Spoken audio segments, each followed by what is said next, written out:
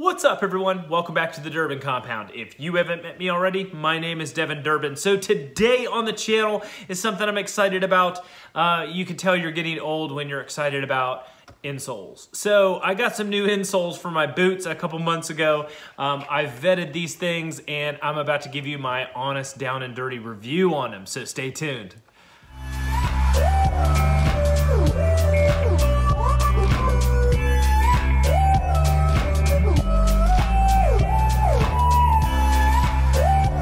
All right, guys, let's get down to it. So I have been wearing my my Timberland Pro Gridworks boots for a couple years now, and the insoles were getting so bad that they basically had cracked apart and my feet were going down through them. So it was time for new insoles for sure.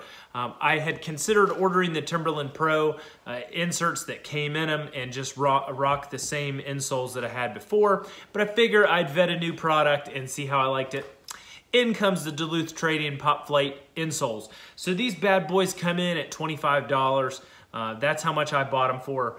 I will warn you, they're a little weird. They have a kind of weird texture to them. Sorry, I already took it out of the boot.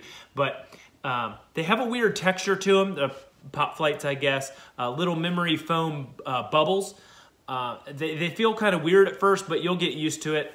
They do feel amazing. So these have been pretty darn good for $25. I don't think, I've even done Dr. Scholl's and spent 60 to 70 bucks to get them custom tuned for your feet, and they just suck. These $25 ones are really, really nice. They're kind of thin, so it has changed the profile in which it fits on my foot. So my boot did feel a little loose. I had to tighten up the laces, but nonetheless, these things are pretty awesome. I've been wearing them for about 3 months now and am 100% very satisfied with them. For 25 bucks, you can't go wrong with these. I opted for these over their $20 version just because I felt like, just upgrade 5 bucks and see what it gets me. Maybe I'll do a comparison video down the road. But this is one of those things where you get old and you get excited about some insoles. So nonetheless, these things are pretty sweet. I would highly recommend them. I like Duluth Trading. They're a great company, and these things have not disappointed. I'm sure they might be white labeled.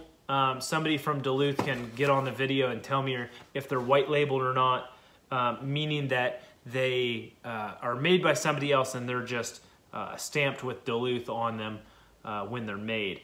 These are made in China. If that matters to you, it really doesn't to me.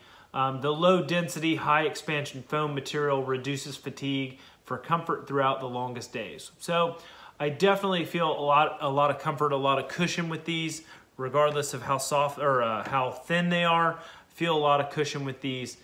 It's kind of weird. It works. Whatever it is, it works. And yeah, I flat out like them. So for 3-month update, these things are pretty awesome. For 25 bucks, I'd go for it. If you found the video because you're a subscriber, or you found it because you're searching the internet in search of a good insole, then so be it. Here it is. I would highly recommend these for 25 bucks. You can't go wrong. Hey, you might not like them. I like them. I'm definitely going to maybe get them possibly for other sets of boots.